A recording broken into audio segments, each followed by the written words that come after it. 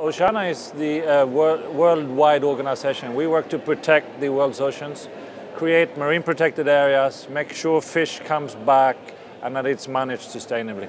The last 30 years, I'm an old guy, so the last 30 years we've lost almost half of the life in the oceans.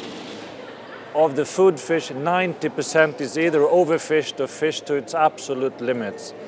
If nothing happens, by 2048 there will be no food fish in the ocean. The good news, fish comes back really fast.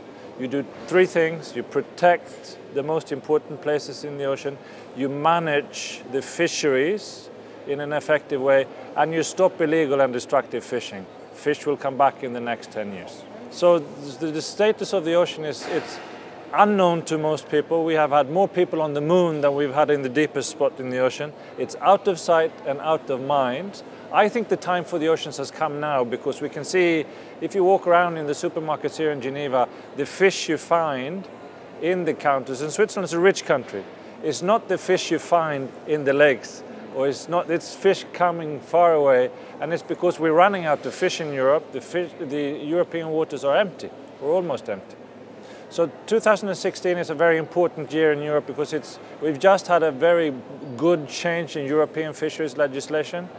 2016 is the year we were going to see this actually happen. So when the ministers set catch limits and quotas, and when they declare protected areas, this is like a litmus test. If they do it right, we will recover European oceans, we'll create more fish, more jobs in the fishing industry, and of course more fish on people's tables, and that's good for health as well. One of the biggest challenges for marine conservation is making sure, because the solution is, if you want to have more fish, you need to fish a little less. But of course fishermen need to have the fish for the money, and we need to have the fish for the food. So there's like a gap between what we have now and what we can get in 10 years. And that shift, that transit period needs to be funded. There's a lot of creative ideas here that I hope to learn from, so we can fund the gap between the unsustainable fisheries we have today and to the more profitable fisheries we will have tomorrow if we do things right.